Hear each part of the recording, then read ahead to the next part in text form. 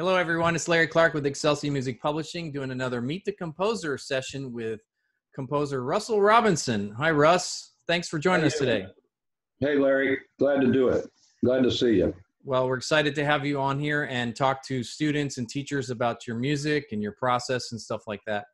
So maybe give us a brief background of how you got into all this stuff of writing music. I know you've been doing it for a long time, but it'd be interesting for them to know, how you got started. Well, I can't remember a time that I wasn't writing music. When I was a kid and, playing trumpet and guitar and piano, and then through high school and in college. And, in college as a music ed major, we had a pretty cool rock band that had horns. We did Blood, Sweat, and Tears in Chicago and all that stuff. And so we were writing out charts, and then we were doing some original things. And then I finished my music ed degree and started teaching public school in '74. And the second year, the principal says, these other schools have we called them swing choirs back then. And he says, we got to have one. And I said, okay. So I did some writing for them. Then I went from there to Miami to get my master's degree in '79, '80, and then back to Cassville '80, '81, and then doctorate in '81 through '84. And so I was writing choral arrangements and, all sorts of things, and never did really band arrangements. Kind of scares me. I tell people all I have to deal with is about four voices, and somebody said, well, that's one more than you do writing a band score. But I think that's an inside joke. But and then I, was teaching school pretty hard, starting at the university after my doctorate in '84. And so I had a group here for 9 years. And, but when it came writing for publication, I couldn't do it when I was teaching. I just was so buried into teaching. Right. I cheated a little bit. I got an idea. I'd get up and write it down or whatever. But when it came to my writing season, it pretty much had to start in May and end in the end of August, 1st September. Right. So I had a couple things out, and then I started writing these madrigals for middle school, and they just kind of took off. And then, I was with 2 or 3 publishers, and you and I go back to the Warner Brothers days, and so I've just kind of kept doing it, and kind of building these tunes a brick at a time. And my whole thing, I hope I'm answering your question, but my whole thing is I try to write choral music for younger voices, but also high school and, college, which are called junior high and bigger bodies, that make them look and sound smart, and don't have a huge learning curve to learn it. So when I'm writing for middle school boys' voices, I got to think like that and not be giving them big leaps and jumps and, kind of keep things. So that's how the whole writing thing happened. And one further thing, I never wrote for money. I wrote for necessity. I'd see or hear a not too good choral arrangement, something that was out of range at a festival I was judging or working with, and I go, you know what? There's a better one than that. Yeah. And when kids have to struggle for a long time just to get the notes, it's probably not the right piece for that particular group. Right. So I tried to write music that was easily accessible and didn't take a whole lot of time to learn. Then they can make music for the rest of the year. So that's kind of my deal. Well, obviously you've come at it from an educational standpoint first, but you obviously have written a lot of things that are very musical. And like you talked about the madrigals and the things that are, transcriptions from other choral works that you've made more accessible for people. That's been, as I know, and it's been highly successful, and people appreciate that and need that. So that's really cool. So when did you actually get the first stuff published? Well, when I was at the University of Miami, we had summer choral camps. And so I think this was the first piece I had published. I can't remember, but it was one of the first. And we had Larry Lappin, my good buddy at Miami. He did the high school jazz section, but then there wasn't one for middle school because they kind of thought they weren't old enough to do jazz. So I wrote a piece called "How Old Do You Have to Be to Sing the Blues?" And the hook line is, "I think I'm old enough."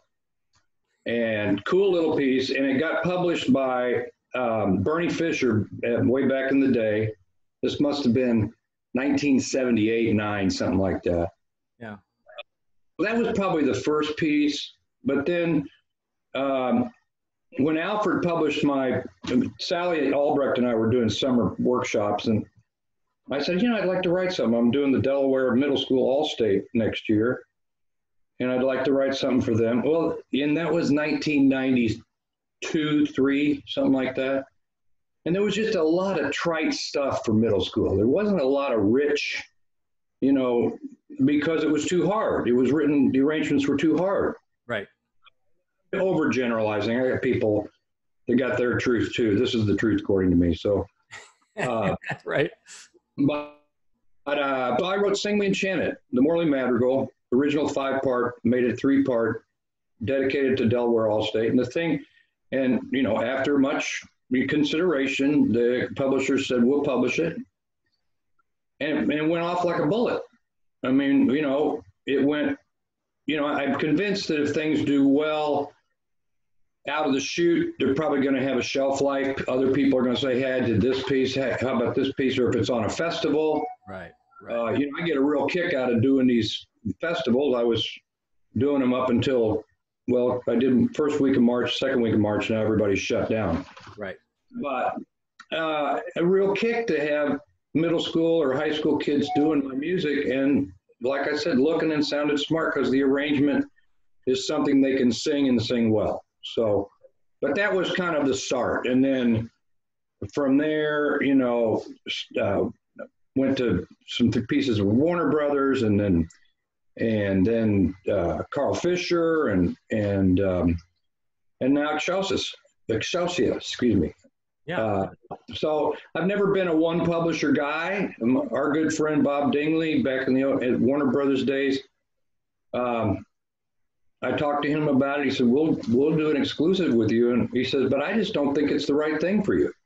Yeah. And I thought, well, here's the publisher telling me he would rather I wouldn't be exclusive. And he goes, because you've got different pieces that fit different publishers.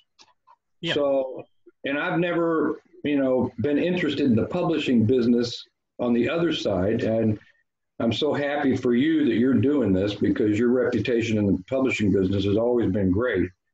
Thank you. But, and then the self-publishing thing, I mean, there's a lot of people doing that. I haven't got time for it. It takes me long enough to write a good arrangement, get it ready for a publisher, get it accepted, and then move on and let them record it and sell it and publish it and, advertise it and that kind of thing. So, right. I'm happy just to, and I don't write, again, I don't set out to write X amount of pieces, but I love writing because every once in a while I hear kids singing this and they sound pretty neat. So that's the fun part when you hear your own music played, right? Exactly. And sang. So how do you get started? Do you find a lyric that you're interested in doing, or a certain, well, I guess it depends if it's an arrangement or an original, but so just kind of tell us about your process. Yeah. Well, since I've, been writing quite a bit, I'm not saying quite a bit, some years it may be 10, 12 pieces. Some years it may be 20. I don't set out to write X number of pieces. I've only got so many notes in me in a year. My writing season now starts a little earlier. I mean, March, April, maybe a little February, but it always closes off in the middle of August. My publisher deadlines are usually September 1, because they got to get in the studio. They got to get this thing in print. We got to get the proofs going. So I don't want to be one of those writers that they're going into the studio and they're still working off the first draft. Right. So I try to get everything done.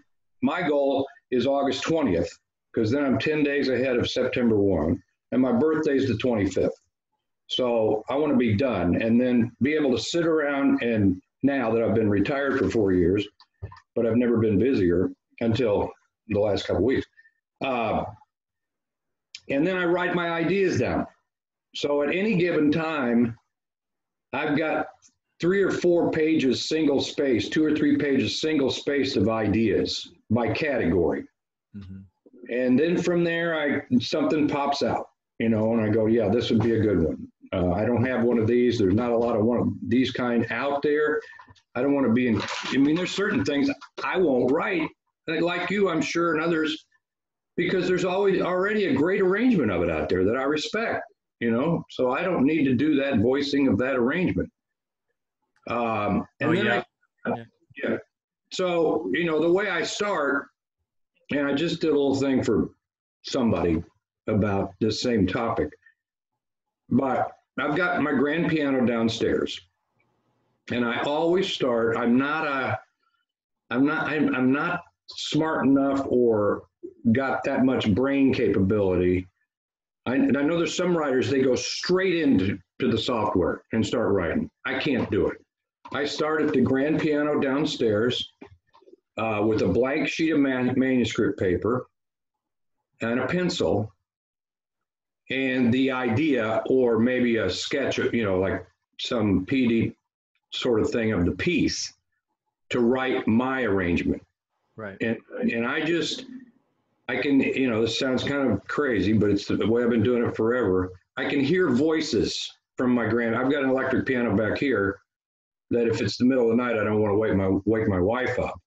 But the grand piano, especially a good grand piano, you can hear the voices when you're writing for voices with the overtones. And then I do sketches there that nobody could read but me. Mm-hmm. And then I hear, and I start putting it in the software, Finale in my case. And then I go back with that and the manuscript and go back and forth. It's not too far. I just go down the steps into the living room, come up the steps into my office, and just wait. And I literally wait for it to come down. I try not to press it. I think if you start pressing on it, like I got to get this done, bad things can happen. So that's my process. And then I never send it off until it's been done for a while, and go back a day or two later and see, okay, and try to self-edit. Mm-hmm.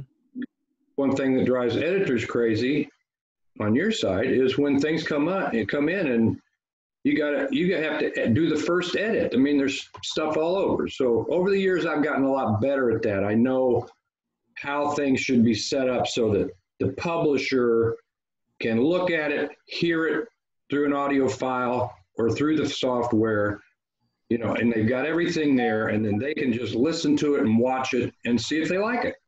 Right. So that's kind of my MO. So it sounds like you're not really a deadline kind of a composer. Well, from us go back to the Warner Brothers days, man, it was all about the deadline. Oh God, yeah, we'd have them out of there with 25 assignments, Oh, I always tell the story. I used to get, back in those days, I used to get a cassette tape. I remember distinctly there was one where I was actually going to the studio. I was getting ready to get in the car to drive to the airport, and they gave me a cassette tape and said, "Can you get this piece on the session?" So I had to write it on the plane.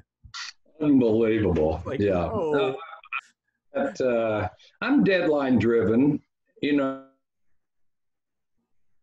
right now I'm kind of playing the cards in the deck, and but when it gets to July, and sometimes we go up to the mountains in July, so I cheat and I don't have a grand piano there, but I've got an 88 key I take with us. And, I can feel the clock ticking, but if something's not ready, I'm not going to send it in, and if a publisher says, you know what, we like it, but we're full up on that particular style right now, or that voicing, or that, Right. I go, fine. I have no problem with holding things off for another year, because for me, at least it's done from what I did. And that doesn't happen that often. Right. So, and then you've always been kind of more exclusive guy with your publishers because you were working for them. Right. But you know, I think those of us that work for, you know, write for several publishers, in my case 5 or 6, I think, if somebody doesn't want it, I don't take that as a rejection. It is an opportunity to take another look at it and send it to somebody else, see what they think. I mean, we've all had those that somebody rejected it and maybe for good reason, took that advice, did something with it, send it to somebody else, and the thing, you know, gets on Pepper's editor's choice and does a good job. So, you know, I will say that to beginning writers. I will, and you were back there in the Warner Brothers days. I think you were there when Tina was there and all those people, and Gwen and Gwen, yeah, and Brian Bush, yeah. Brian Bush, yeah. Mm-hmm. But I'll never forget. You know, I'd send in stuff that I knew they had the copyright on. Right.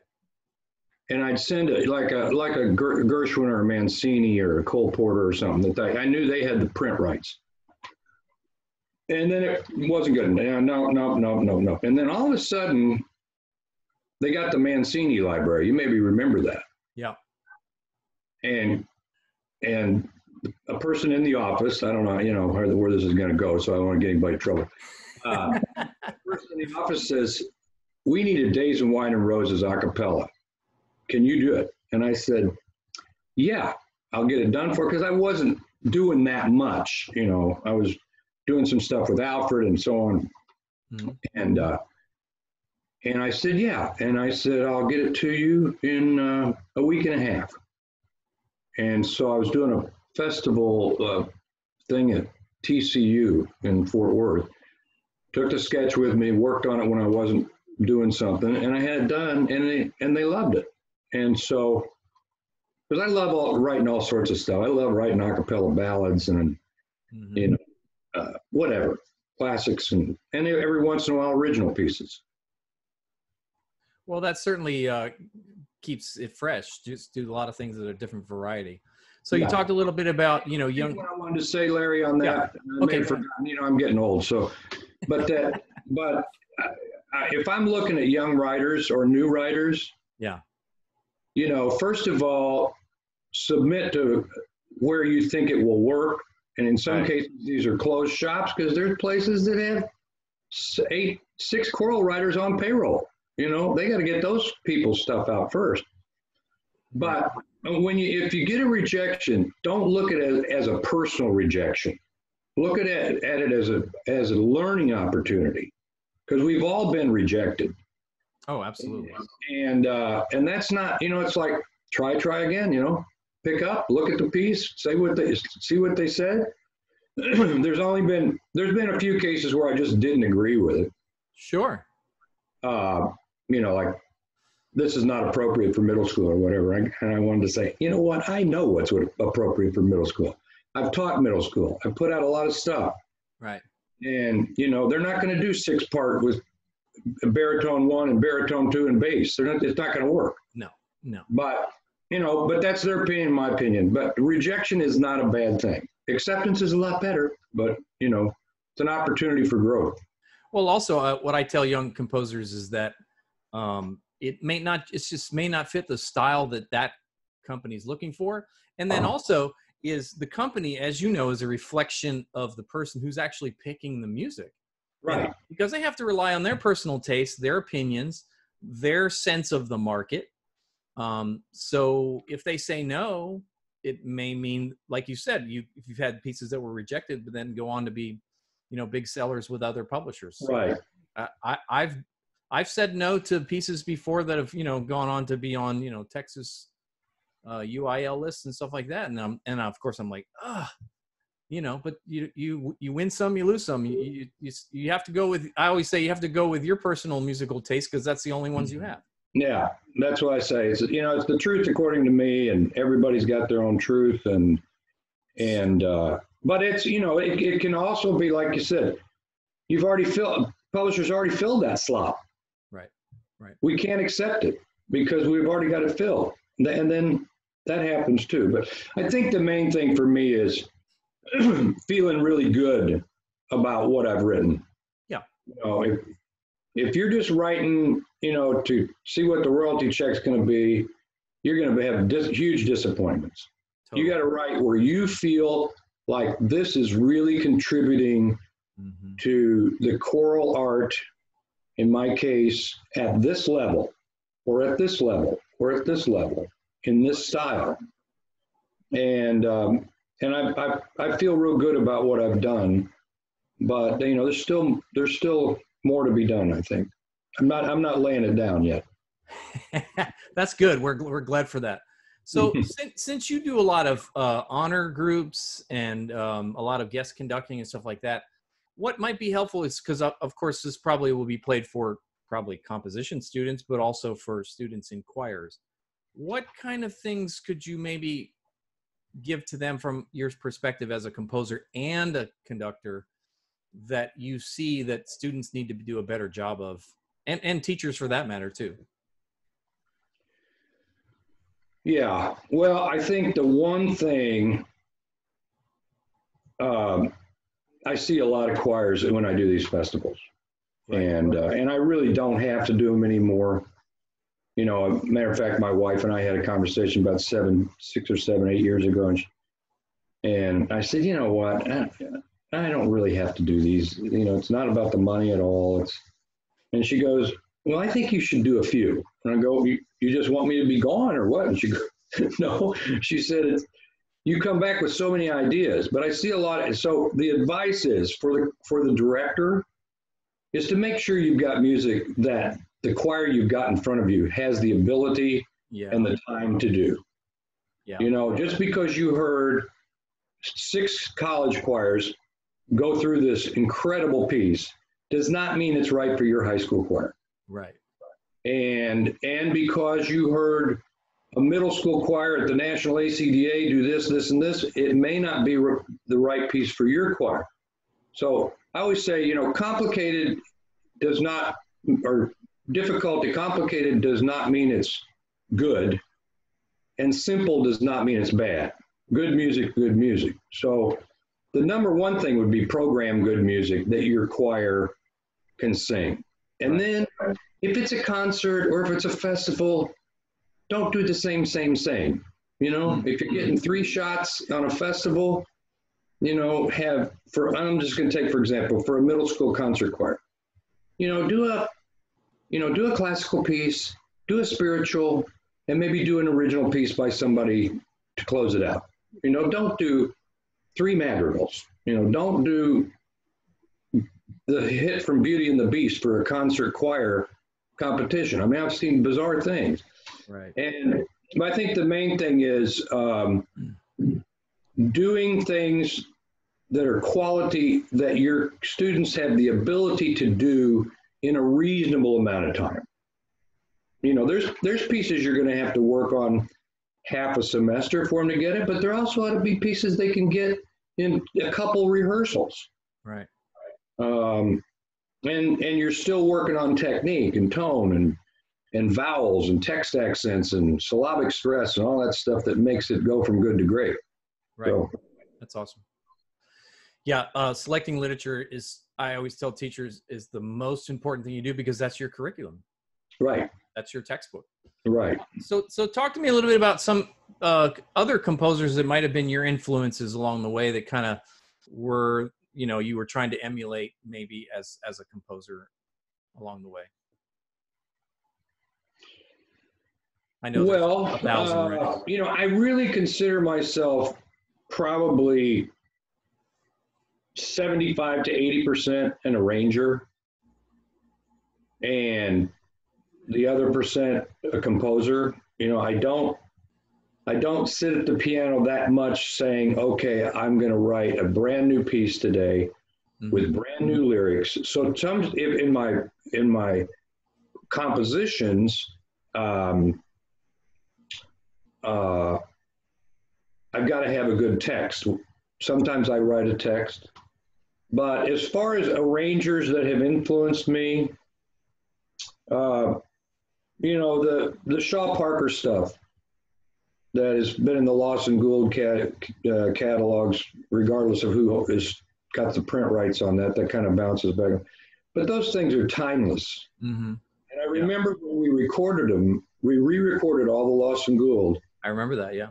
and it was so rich, and it was not tough music, you know. So, you know, to write like somebody like Alice Parker is great, you know. And there's a lot of great writers. I mean, Marilyn Lightfoot's one of my perhaps lifelong friends, and the way she writes for middle school has been terrific. I don't know that if she's writing that much anymore now that she's retired from publishing. But, you know, I'd look at those, and I've used them on festivals. I'd look at if I was doing a middle school festival, you're not going to do 9 Robinson pieces. You know, matter of fact, right. Somebody said 0's not enough and 2's too many, but maybe 1's not enough and 3's too many. I don't know, but you're not. So you have to depend on other writers, and I'm not clicking with who they are, but and the other thing I do when I'm doing festivals and listening to 9-10 groups a day is I'm writing down really good stuff from other people that I can use on a festival. So there's a lot of good writers out there, and a lot of good writers with a number of publishers. Yeah. But I think sometimes you can get past, you know, there are some writers that write so much, I don't know how they do it. I don't know how they, you know, we're talking 30, 40 tunes, and I'm like, you know, I run out of notes, you know, and they start sounding the same. I don't want any of my pieces to sound the same. Right. And there's probably some things in my writing that people go, oh yeah, that's a Robinson piece because blah, blah, blah. Right. I don't want to be sitting there going, oh gosh, I've got to finish 10 more pieces, you know. I just write the pieces I want to write and hope they get published and hope people sing them.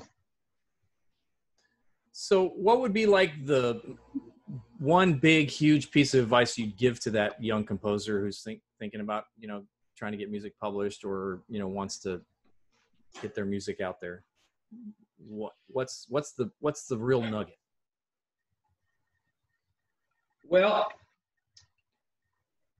I do think there's a place for, I sat on a composer panel I think it was the last year I was at the university, so it must have been 2015, 2016, the Society for Composers International, which is this huge thing with classical or contemporary writers, most of which are employed by universities. And we can decide why that is too. But, right. You know, most of them were composition people, some big names, and they had me be on the panel because the guy that was running says, you know, you got more pieces published than anybody that's on our panel. So it came to, they were trying to kind of corner me a little bit, like, you know, are you writing for musical expression and freedom, or are you writing for money? And I said, no, I write out of necessity. I want to write things that are going to sound good with whoever that age group is and whatever that choir is that I'm writing for. Right. So if you write really tough music, in the words of Sandy Feldstein, our good friend and mentor, gotta miss Sandy. But, you know, you got to realize the more difficult it is, if you're writing school music, the more difficult it is, the less audience you're going to have, the less people are going to be able to do it. Right. And I respect those writers that are pushing the envelope, but pushing the envelope in a way that people can still sing it. Yeah. But I would look, if I was starting over and I didn't have this opportunity when I started, because we didn't have the internet, we didn't have, you know, J.W. Pepper, and we didn't have, online, and we didn't have all the access. I mean, oh yeah, people have it made right now. Oh yeah, it's crazy. I think if I was going to give a trade secret on this about, you know, young writers want to do it. If you want to write for middle school, I'd go to J.W. Pepper and see what they've got for middle school, and then see what they've got that's editor's choice. Not that that means it's the greatest piece in the world, but it does mean that a panel of people thought it was pretty good. Good, right. And I would go to, you know, the voicings. In middle school, it's probably going to be 3-part mixed, or it's going to be SAB. Right. Or if you want to write a women's piece, plug in SSA or SSAA. If you want to write an elementary piece, plug in SA or 2-part. See what other people are doing. and then decide whether you want to do original stuff, which I don't think I would ever want to do all original stuff. I still think there's enough classics out there, classics both in texts and in literature, from the Renaissance on forward, that can be arranged for the voicings you want it to do. Right. And in some cases, there's instrumental music that has everything but text, Right. Public domain instrumental music, from Mozart on up or before, that you could take that beautiful melody and make a choral piece out of it. And you know what? It's public domain. You can't just go out and arrange Misty. It's still under copyright. If you're with a company that can do that, or somebody wants to pay enough for the rights, and most of the time they don't. No. There's enough of those arrangements that have been done. Mm-hmm. Every once in a while, somebody will come to me and say, "Can you do this?" And I'll say, "Yeah, I'll give it a shot." But don't have your head in the sand, and it will really help your writing when you see what other people are doing, and you go, "Wow, that's a really good piece." Why?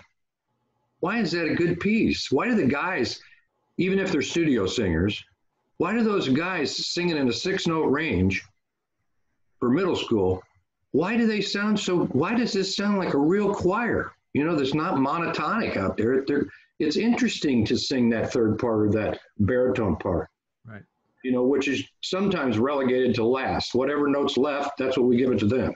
So they're jumping all over the trampoline trying to sing this thing. So, right. But I don't know. I'm happy to give advice to anybody, but problem with that is sometimes they take it, But I think that's in today's world, you got everything at your access. Sure. You probably go to YouTube and just put in middle school choir. You're probably going to have 500 YouTubes that it's X middle school choir, Y middle school choir, and listen to what they're doing. If they sound good, look into that and say, "Wow, that's a great piece. How could I do something like that?" Looking at other people's music is the best way to go see what works. And then in your mind go, well, why? Well, maybe it's the way it's scored, whatever it might be. It works. So just trying to make that happen. So how about share with us your ultimate musical moment where you maybe got to work with the certain kind of choir or a certain musical personality, or, just a story about, what was one of the highlights of your career? Well, I know there's probably a lot, but. Well, I'm thinking about 3 weeks ago, before this was actually the first Tuesday in March, before all this hit, the second week or third week in March. But I had the chance for the second time to hear Renee Clausen's Concordia Choir here in Gainesville. And the next night they were singing at ACDA in Mobile. And you talk about a person I admire, not only in his writing, but his conducting. But that's as an observer. So as a participant, probably highlights have been, I did, when was it? 2012. I did Schubert Mass in G with professional soloists and orchestra and about 300 voices at Lincoln Center. Wow. And premiered my De Profundis, which is in the Lawson Gould catalog. And our good friend Carl Stroman wrote the orchestra part for it. And then I went back 2 years later and did Mozart Solemn Vespers, and the producer happened to say, "We want you to close with that same piece. It's a hit. It's a great closer."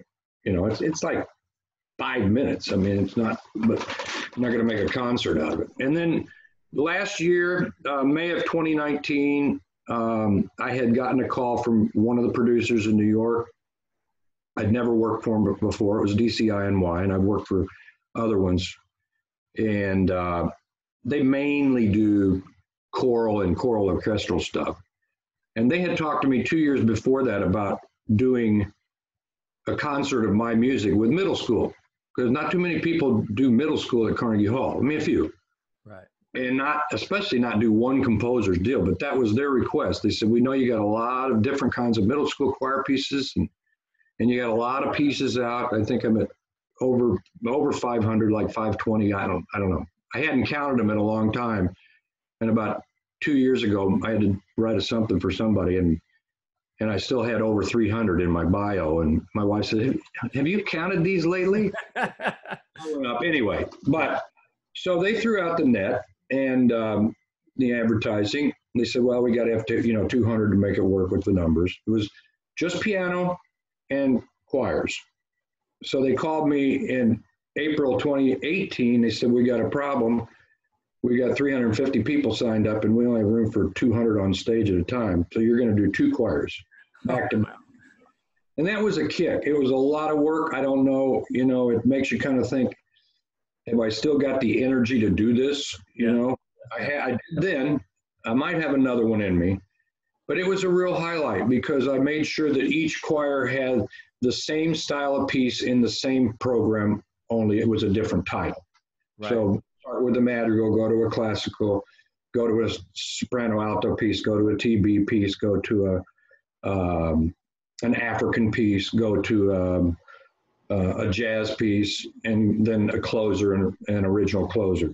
And so that was really a kick. And and we go back. I mean, working with people like Bob Dingley and Sandy Feldstein, and getting to meet and record Dave Brubeck's music. I mean, yes. that was a true highlight. I've had a good ride, and I'm not done yet. So no, that's why it's really why I retired in 2016 from the university. It was 32 years, and I was able to retire financially even before that. And I just said, you know what? I'd rather go out here rather than, and I've seen a lot of my colleagues do that for whatever reason. And some of them, it's because it's their whole life. Their whole life is that, and they can't, my buddy Charles Hoffer, who was my mentor he was my boss for 10 years, and I was his boss for 20, one of my soulmates. I spoke the eulogy at his funeral. He retired, I think, at 81 and died at 83. But I remember for about 6, 8, 10 years before that, he says, "Russ, I just don't know what I'd do if I didn't go to the university and teach." I said, "You know what, Charles? If anybody deserves it, you teach as long as you want to." Right. And luckily he was there with me and until my last 2 years. But I've felt very good about when I walked out. It takes a while to get used to not going into the office and teaching students, and I miss teaching students a little bit. I try to get opportunities to do that other ways, but every day at the university, and no more faculty meetings, and no more curriculum revisions and all that good stuff. But anyway, it was a good ride. Well, so that leads to my next question, which was, what kind of things what kind of things do you do outside of music that people might not know, like hobbies or things like places you like to go, whatever? Yeah, well, Brenda and I have had a lot of opportunity to travel for fun. It's kind of nice to just do things for fun. And, last year we went out to Tahoe, and we went to Germany on a Rhine cruise, went to South America in January. And so we like to travel. Right now, we don't see any travel in the foreseeable future, but I think, give it Actually, no. It needs. I also like to fish a little bit. I've got a place, I don't have a place, but I got a place that I go rent, and I don't want to own anything really like that.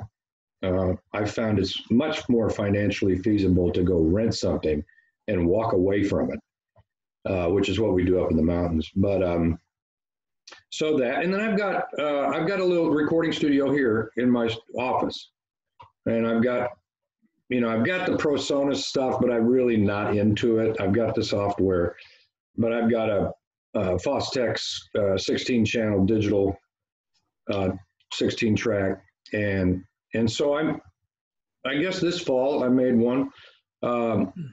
I make albums, CDs for my family, and very close friends, because these are kind of intimate things, but it's really fun to do like a Christmas album and, play piano and guitar and the bass. And I've got an electronic drum set over in the another bedroom. Once I get everything done, that's what I did this last time. I take it over there and put all the drum tracks on, because I know how to play drums too, because I taught drums, and I taught sax, but I don't play sax. But I'm an old trumpet player. That was my scholarship instrument, and so I got a trumpet and a valve trombone, about 9 guitars, everything from classical to I've got a hummingbird, and I've got a Martin, and I got bass guitar, 12 string. So I can play with my toys. And so right. That was also my wife's suggestion. It was like when I finished my writing season last fall for 2020, Brenda said, I think it's time for you to go to your studio and make a new album. And so I do that, and it's fun. People get a kick out of it. It's not perfect, but it's, you can do some I still like working the faders and the effects, and the punch in, punch out. And I'm not going to make a living at it. It's just for fun. So that's kind of what I do for fun. That's awesome. Well, any final words before we wrap this up about anything in particular, composition, choral music, whatever? Well, I'd say maintain your friendships. It's a small world, the publishing world. I don't care how many publishers there are that are doing educational choral music or band music or whatever. It's a small world. Everybody knows everybody and pretty much knows everything everybody's doing in a way. And keep your friendships. I've got friendships that go back, and yours is one I treasure. We go back a long time. I mean, I'm thinking 25 years now, Larry, something like that. I was at Warner in 95, so yeah. Yeah. And and keep having people you can ask for advice. Or, well, here's a piece. What do you think about it? And whether you're a starting off writer, you've got mentors. Really get your mentors going. If you're in college, and you want to get published, talk to those theory composition teachers, and all that stuff folds in. I taught part writing and parallel fifths and all that, and all those transpositions and all that, but it all comes together. Right. It's there's some of it, the French, Italian, German, sixth. I haven't thought about those in a while, but and the other thing is trust your ears. Your ears are everything when you're writing. And if you hear something that's not quite right, don't try to shoehorn it in there. Right. It's got to be. I always think that an audience, and I have a lot of colleagues that would tell me that's not true, but I always think that an audience ought to be able to hear something one time and be captured by it and be taken by it. Right. If it's just too old here, if it's going to take 10 times to hear it before you even start to understand it, it doesn't work for me. Right.